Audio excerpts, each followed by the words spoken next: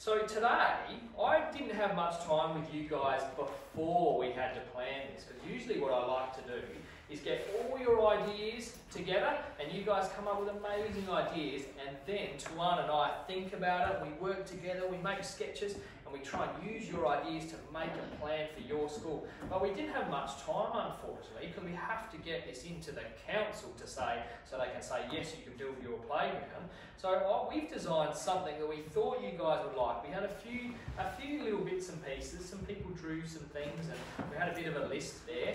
But we want you guys to have a think about it today. So today is about you guys looking at this and saying, I really like that, but I would also like to do this, or I would like to do this or this, and I like to think about what you guys want to do in your playground.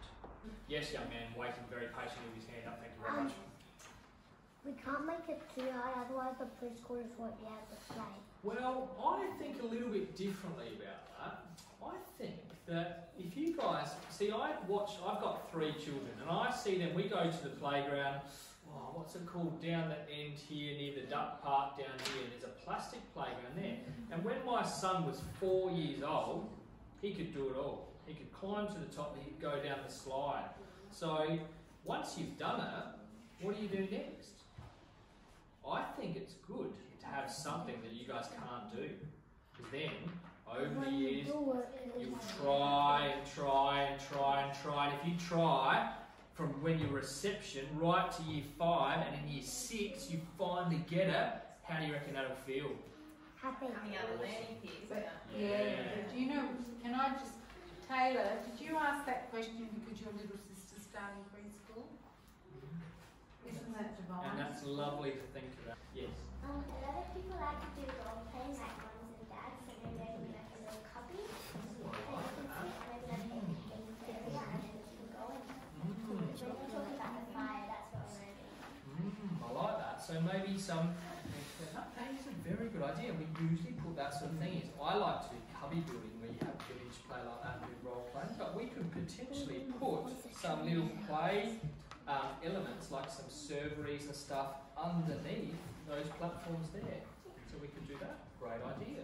We do have a couple of little nooks over here, because I like these learning spaces too, where when I was a teacher I liked to do all my work outside. So I used to do my reading and my writing and my maths all outside. So having little places where you guys can spill out and work is what that area there is about. So if that swing was here, that means the rope would be over here, and then where the house was, so the house would be here, and that big mound, That was the house. the house would be about here where that mound is over there. So I turned my plan round like that. Here's the road, like that, and then right over there, see that big gum tree? Yeah. See the big gum tree? Yeah. Yeah. Can you see the big gum tree on the plan? It's an orange dot with a tree around, with the greenery. Do you see it? Yeah. So that other swing would be on the other side of that big tree over there.